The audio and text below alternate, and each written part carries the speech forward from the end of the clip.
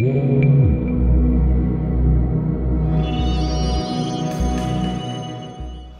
up, Overlanders? In this video I'm showing you how to change the oil in your 4th gen 4Runner. So what you're going to need is some oil. It's 5.5 quarts. So you get a 5 and a 1. You need some latex gloves, your filter, some paper towels, and an official oil tank thing for used oil. A lot of shops won't let you dump your oil with one of these. So, oh, and your 14mm ratchet. So, let's get underneath. This is a fairly simple task. When I'm at the shop, I like to jack the vehicle up, but when I'm at home, I just go up on a curb, and that gives me a little extra space for getting underneath and accessing everything. Going underneath here on the front end, have your oil pan ready, and right, so you've got your first little piece of skid plate, there's your second one, and there's a hole right here. If you look up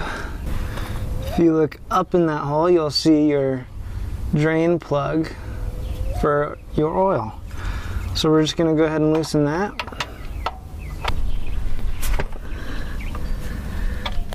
Okay, and once you break it loose, once I break it loose is when I usually put the gloves on and get the pan ready, because now it's, for the most part, you can loosen it with your finger.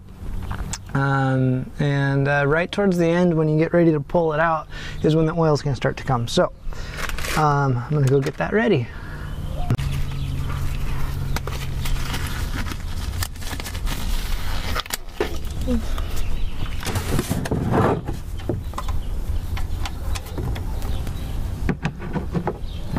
That's why we put the gloves on. So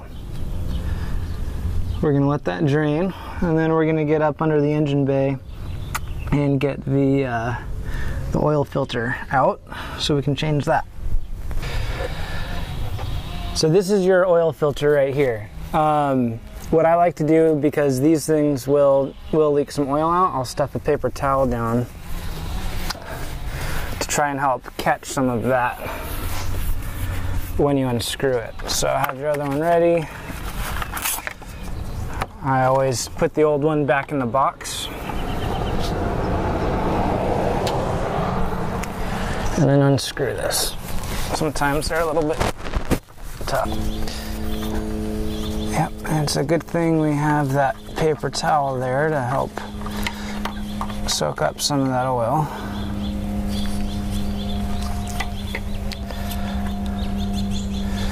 Go. Get your new filter back on, and I say spin it until it stops and then go another half turn. That way we don't make it too tight. Alright, now let's go back to the bottom and get that drain plug back in. Alright, so we're back underneath, and get your paper towel ready. Wipe up anywhere that might still drip. I'm getting ready to put the drain plug back in, so I'm gonna just give it a quick wipe where it's dripping, put the plug back in,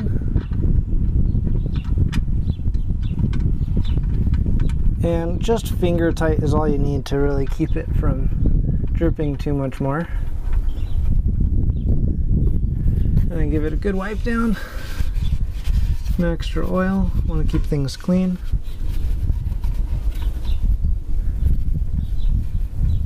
And it's looking pretty good. Now we can push our oil pan out of the way. Take this off. And we can tighten this back up. It's always good to look up torque spec, but with this, I pretty much always just go tight. I try not to kill it, but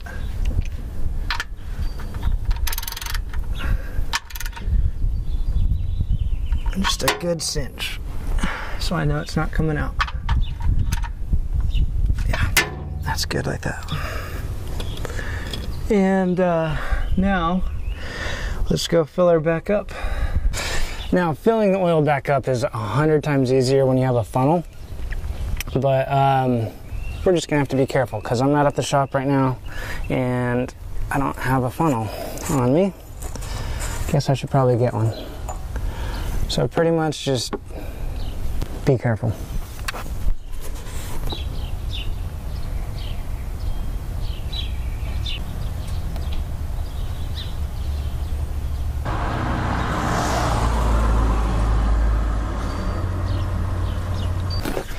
Now I'm going to check the dipstick. That was only 5 quarts and we're supposed to have 5.5, but I always check the dipstick anyway. Make sure we're at a good spot.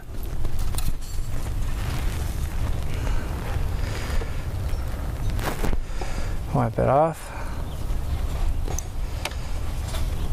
Dip it back in.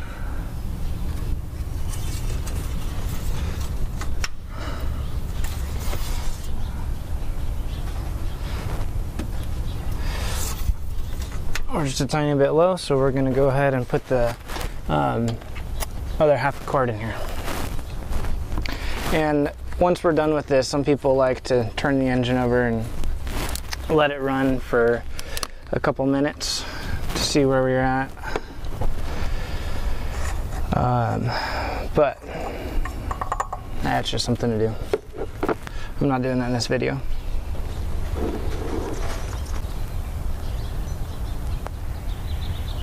Now we're just going to go make sure we get everything nice and cleaned up.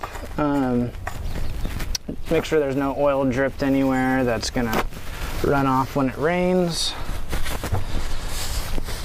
See you in a second. And the last step is actually to reset the maintenance light here. So go ahead and turn your ignition off. And what you're going to do is hold down your odometer, your trip odometer button. See if I can do this with one hand. Just hold it down, switch it to on, and that will reset your maintenance light. Okay, that's it. All you got to do now is run your engine for a couple minutes, check your oil levels again, and then take your dirty oil over to AutoZone or O'Reilly, your local shop, and dump it out. Make sure you keep everything clean. Don't want to pollute the environment. I guess that's all. Thank you for watching. Let me know in the comments below if you have any questions, and stay tuned for the next one.